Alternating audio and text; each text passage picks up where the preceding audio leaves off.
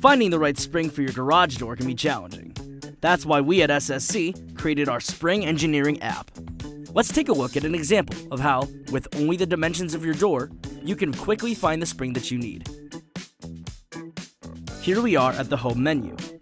You'll see that there are several items you can select here. There's spring conversion, spring engineering, springs by IPPT, drum comparison, and more. For this video, we'll focus on the spring engineering function. This is the spring engineering page. By punching in the dimensions of your current garage door setup, you can calculate the exact spring you need. The standard assembly type, a spring count of 2 springs, spring ID, and cycle life come preloaded on the app. If your setup happens to be different from any of these settings, you can change them all manually. For the door and lift setup dimensions, our example will use a standard 16x7 garage door. The lift type will remain standard. The radius stays at 15.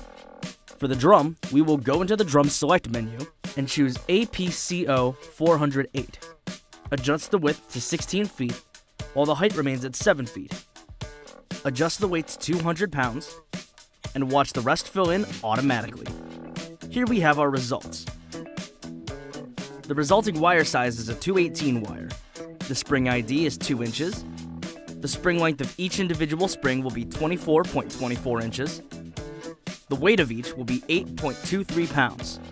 They'll be able to sustain 15,167 cycles as well. We also get to see the multiplier, turns, and TIPPT.